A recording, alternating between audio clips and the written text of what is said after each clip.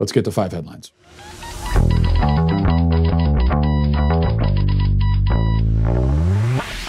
So the RNC convention last night, night 3, I hosted our All Access watch party. I think we had a good time. And I was really happy that our All Access members had an opportunity, had the special treat of listening to me all night. So that was wonderful for them. And there were even a few good speakers during the convention as well, I thought. Now, I'm biased, admittedly, but I thought the star of the night, the best speech, was from Sister Deirdre Byrne. She's an Army colonel, a doctor, and a nun. It kind of sounds like the beginning of a joke, but it's all rolled into one. So she's all of those. And she got up to speak, and she did not disappoint at all. Take a listen. While we tend to think of the marginalized as living beyond our borders, the truth is the largest marginalized group in the world can be found here in the United States. They are the unborn. As Christians, we first met Jesus as a stirring embryo in the womb of an unwed mother and saw him born 9 months later in the poverty of the cave. It's no coincidence that Jesus stood up for what was just and was ultimately crucified because what he said wasn't politically correct or fashionable. As followers of Christ, we are called to stand up for life against the politically correct or fashionable of today. We must fight against a legislative agenda that supports and even celebrates destroying life in the womb. Keep in mind, the laws we create define how we see our humanity. And we must ask ourselves, what are we saying when we go into a womb and snuff out an innocent, powerless, voiceless life? As a physician, I can say without hesitation, life begins at conception. That's awesome. And I'm going to like that. That is right in my wheelhouse. And I have to tell you, just so you know, if you're not Catholic, what you just saw there, that's a real nun, okay? She's got the habit. She's defending the unborn. She's very kind and gentle, but you get the impression that she could whoop your ass if she needed to. So those are nun vibes, okay? It's total nun vibes. Contrast that with the fake nun at the DNC, dressed like a secretary praying to the sky goddess or whatever she was doing. So, just all you need is that contrast. And I know which nun I'm going to choose in the celebrity death match.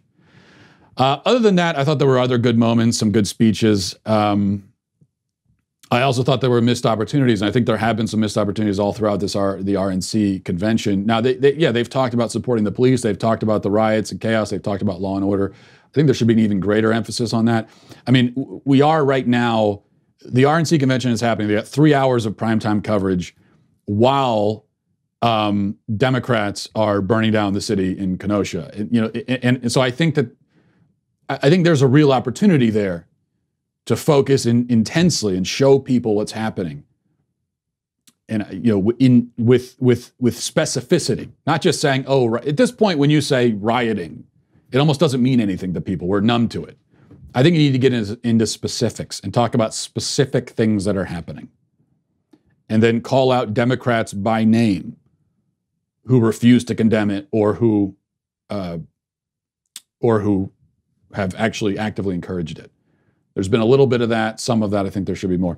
Okay, number 2, CNN has been a parody of itself, of course, for years now. But what I'm about to show you is so embarrassing and disgraceful that the phrase beyond parody scarcely begins to cover it. Watch. What you're seeing behind me is one of multiple locations that have been burning in Kenosha, Wisconsin over the course of the night. A second night since Jacob Blake was seen shot in the back 7 times by a police officer. And what you are seeing now, these images came and come in stark contrast to what we saw over the course of the daytime hours in Kenosha and into the early evening, which were largely peaceful demonstrations in the face of law enforcement. It wasn't until night fell that things began to get a little bit more contentious. Things were thrown back and forth. Police started using some of those crowd dispersal tactics like tear gas, even playing very loud sounds to push them out. And then what you are seeing, the common theme that ties all of this together, is an expression of anger and frustration over what people feel like has become an all too familiar story playing out in places from across the country, not just here in Kenosha, Wisconsin. Fiery, but mostly peaceful protests, CNN says, as a literal fire rages in the background. I'm, it makes you wonder, like, if they were reporting live from the Titanic. A pleasant cruise, but a little damp. Probably what they would say. People sometimes ask questions like, is there really anything new about biased media? Did having a media more interested in propaganda than truth, is that new? I mean, has it? And the answer is no, of course it's not. As long as there has been anything like a news media, it's been biased and there's been propaganda. I think the difference now between now and other periods in the past is that these days the media really just has no concern for the truth at all, period. They aren't even worried about looking like they're telling the truth. And this largely is a reflection of our post-truth culture where relativism reigns supreme. And many of the people in this country honestly believe that truth is fluid and can be whatever they want it to be. And the media reflects that. And I think the media, in fact, reflects it more than it drives it. The media is a symptom of the underlying, moral relativism, not more than it is a cause of that. Let's go to number 3. As you probably heard by now, the 17-year-old who killed 2 rioters, Kyle Rittenhouse is his name, has been arrested and charged with first-degree murder. And now we haven't seen. Here's what it comes down to for me. First-degree murder is the charge. We haven't seen, as far as I'm aware, any video that shows anything other than self-defense. There are multiple videos out there of Rittenhouse and of the 2 incidents that occurred. Now, if there's something floating around out there, evidence of an actual first-degree murder, I haven't seen it, and I've looked. There's still a question mark here, a pretty big one. The second shooting, the one that was caught vividly and close up on camera, that, to my mind, clearly self-defense, non-controversial. He's falling, they're chasing. One of the rioters also has a gun. He falls, they try to pounce on him. He gets, then he opens fire. Self-defense all the way. I think that part of it, any defense attorney is going to have no problem handling that. You could hire me as your defense attorney. My legal education involves watching Better Call Saul. That's all I got. And even I could probably get you clear on those charges. But then you have the first shooting. And that's the one that wasn't clearly caught on tape as far as I know. I think from what we have seen, there are strong indications of self-defense, but I don't think we fully know yet. Here's what we do know, though, sadly. Kyle Rittenhouse is screwed, no matter what. Even if he's innocent, which he very well may be, but even then he's still screwed because our media and system is rigged against people like him, and they're gonna make an example of him. It's all the people talking about problems in the system. They're right. There are serious problems in the system. It's just not the problem they're talking about. Number 4, the New York Post reports that a taxidermist in England has now unveiled his latest work. It's called Portable High Five Machines. And they're made using limbs from rodents, apparently. And reading now from the article, it says, his inspiration came from wanting to help people who like to celebrate and greet each other with a high five, but are concerned about doing so during coronavirus. He said, they're called portable high five machines and are made out of rat legs. He said, I've been skinning rats to make other things, but I accidentally tore off one of the legs when I was making an abominable snowman, which have heads made from rat scrotums. I don't want to waste it or just throw it into my tub of odd toes and scraps of ball sack, so I thought it might be nice to make a portable high five machine. Okay, well, that makes sense. Personally, I don't know why you wouldn't take your tub of toes and ball sack and make like a nice stew or even a dip for your Tostitos to serve when your fellow serial killers come over for the game on Sunday. Now let's take a look at this creation here. There it is. There's the high five machine. Absolutely horrifying. Imagine waking up tied to a chair in somebody's root cellar and you look around and you see that right there. What would you think? And then you look to the other side of the room and you see little snowmen made from rat scrotum. And then you say to the other person tied up in the room with you, hey, it looks like that snowman is made from a rat scrotum. And they say to you, how can you so easily identify a rat scrotum? And you say, because this is my basement. And then you take out your axe and kill him. Twist ending. You didn't see that coming. Got a little dark there at the end. All right, number 5. Finally, a video has gone viral. I'm not sure who this girl is, or even if this is supposed to be a joke or not, but people are taking it seriously and are mocking this girl. My perspective on it might surprise you a little bit. I don't know. But first, watch this. I was just doing my makeup for work, and I just wanted to tell you guys about how I don't think math is real.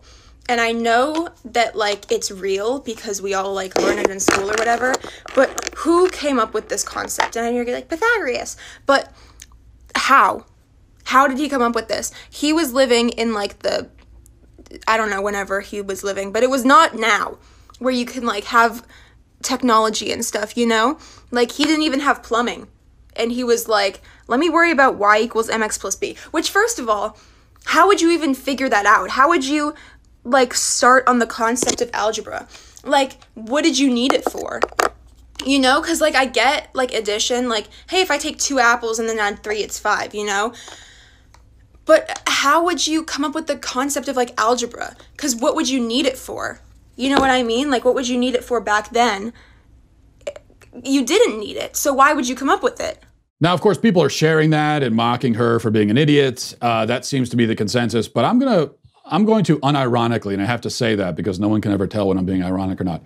So unironically, I will defend her here because what she's posing is actually a very intelligent question and one that philosophers and mathematicians have been debating for thousands of years. In fact, the people that are calling her stupid have only revealed their own stupidity.